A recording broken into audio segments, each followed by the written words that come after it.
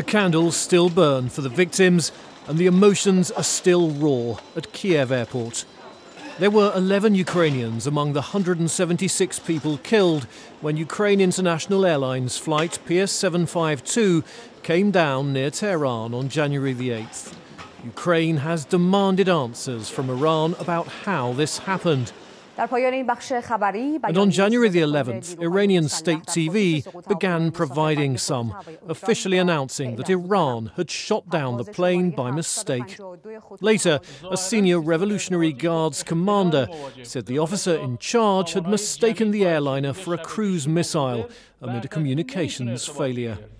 10 ثانیه فرصت داشته تصمیم بگیره و دیگه به هر حال میتونسته بزنه و میتونسته نزنه و تو این شرایط متاسفانه این تصمیم بد رو میگیره و درگیر میشه، موشک شلیک میشه و هواپیما در واقع تو اینجا مورد اصابت قرار میگیره و حالا مسیری که برمیگرده در نقطه اصابت به زمین هم در این نقطه است.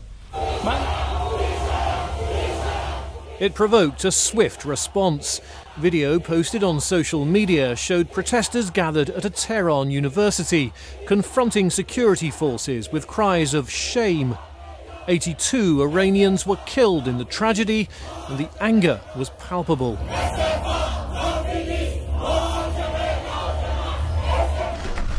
In Kiev, officials from Ukraine International Airlines said Iran should have closed the airport due to heightened regional tensions. They used a slide to show other airlines also flying in and out of Tehran in the hours after Iran launched missile strikes on US forces in Iraq.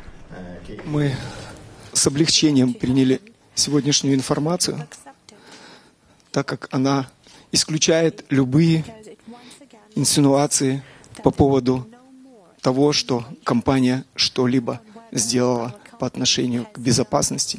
Photos of the airliner wreckage taken by Ukrainian investigators working in Iran were published by the office of President Volodymyr Zelensky.